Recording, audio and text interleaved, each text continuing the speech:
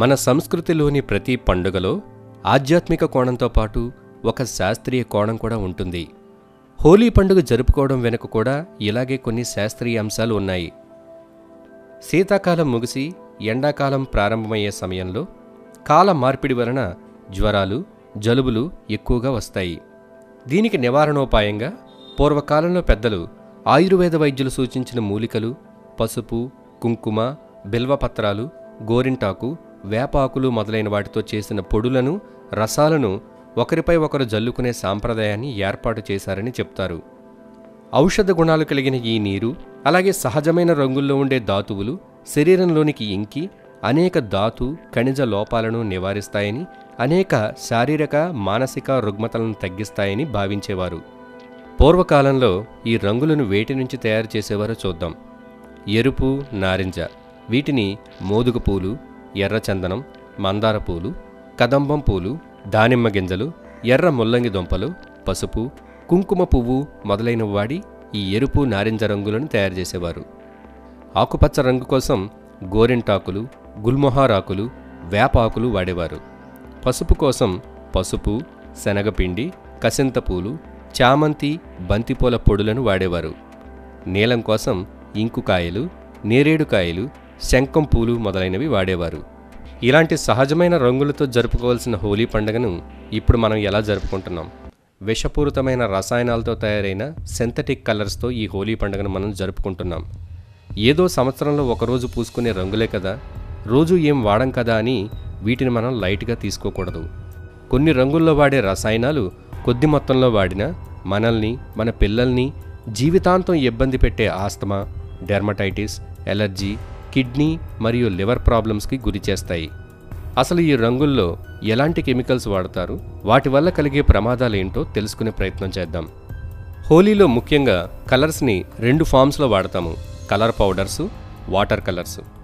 ఈ powder colours తయారీ చేయడానికి 2 పదార్థాలు కావాలి. ఒకటి బేస్, రెండవది అందులో కలిపే కలర్. చాలా కలర్ పౌడర్స్లో బేస్గా దుంప పిండిని వాడతారు. ఇది అంత ప్రమాదకరమైనది కాదు. అయితే దీని ఖరీదు ఎక్కువగా ఉందని ఆస్బెస్టోస్ లాంటి చవకైన పదార్థాలను బేస్గా ఉపయోగిస్తుంటారు. ఈ ఆస్బెస్టోస్ చాలా ప్రమాదకరమైన పదార్థం. ఇది ఒక కార్సినోజన్, అంటే క్యాన్సర్ను కలిగించగలిగేది. ఇంకా కొన్ని పొడులు మెరుస్తూ ఉన్నట్టుగా చేయడం కోసం మైకా ఇంకా గాజు పొడిని కలుపుతారు. ఇది కళ్ళల్లో పడితే చాలా ప్రమాదం. ఇక రంగుల కోసం lead, chromium, cadmium, nickel, copper, mercury, zinc, iron మొదలైన రసాయనాలను కలుపుతారు. గ్రీన్ కలర్ కోసం వాడే కాపర్ సల్ఫేట్ కళ్ళ ఎలర్జీలు, తాత్కాలిక అంధత్వాన్ని కలిగిస్తాయి. ఎరుపు రంగులో ఉండే మెర్క్యూరీ సల్ఫైడ్ చర్మ క్యాన్సర్, మానసిక సమస్యలు, కంటి చూపు సమస్యలు, పక్షవాతాన్ని కూడా కలిగించవచ్చు. పర్పుల్ కలర్ కోసం వాడే క్రోమియం అయోడైడ్ ఆస్తమా మరియు ఎలర్జీలను కలిగిస్తుంది. నీలం రంగులో ఉండే ప్రషియన్ బ్లూ కాంటాక్ట్ డెర్మటిటిస్, అంటే ఒక రకమైన ఎగ్జిమాను కలిగిస్తుంది. ఇక బ్రైట్ గ్రీన్ కోసం వాడే మలచైట్ గ్రీన్, ఇది కళ్ళల్లో ఇరిటేషన్ను పుట్టిస్తుంది. ఈ సింథటిక్ కలర్స్ ఇంత ప్రమాదమని తెలియక చాలామంది వాడేస్తున్నారు. కొంతమంది ఇవి ప్రమాదకరమని తెలిసి కూడా వాడేస్తుంటారు. ఇలా వాడడానికి ముఖ్య కారణం ఇవి చాలా చవకగా దొరుకుతాయి. ఎటువంటి శ్రమ పెట్టి తయారు చేసుకోక్కర్లేకుండా సులువుగా ఎక్కడ పడితే అక్కడ దొరుకుతాయి. కానీ తమ ఆరోగ్యం పైన, తమ పిల్లల ఆరోగ్యం పైన, పర్యావరణం పైన బాధ్యత కలిగిన వ్యక్తులు మాత్రం సహజమైన రంగులను కొనుగోలు చేస్తారు. లేదా ఎక్కువ ధర పెట్టి సహజమైన రంగులు కొనలేని వాళ్ళు సహజమైన రంగులను తయారు చేసుకుంటారు. మన ఇంట్లో దొరికే వస్తువులతో సులువుగా సహజమైన రంగులు ఎలా తయారు చేసుకోవాలో చూద్దాం.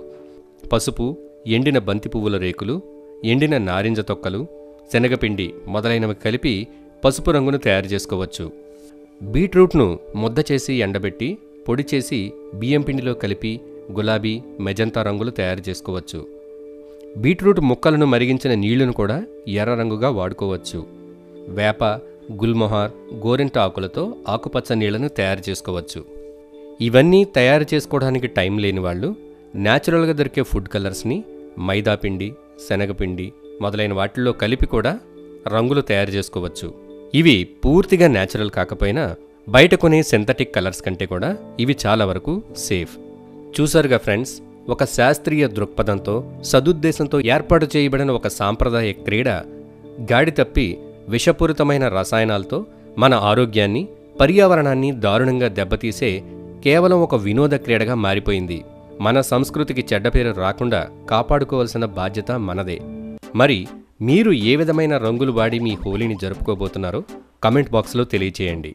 ఈ వీడియో మీకు నచ్చితే లైక్ చేయండి, నలుగురికి ఉపయోగం అనుకుంటే షేర్ చేయండి.